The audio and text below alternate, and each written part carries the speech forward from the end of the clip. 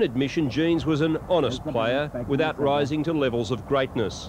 Recruited from Finley in New South Wales, he played the first of his 77 games in 1955 and by 1959 was vice-captain to Neil Roberts. This is the only known footage of Jeans in action, playing against Richmond at the Punt Road ground in 1958. Ironically, a young Tiger named Tommy Hafey would be one of his opponents. In the decades ahead, they would become two of the game's most astute coaches. There's a chance for Mackenzie. Mackenzie can't do any good with it. Jeans handballs across. Jeans in possession, takes a handball from Minahan. When I got to 60, the side was improving, and I wasn't a great player, and I had no illusions about that. And I thought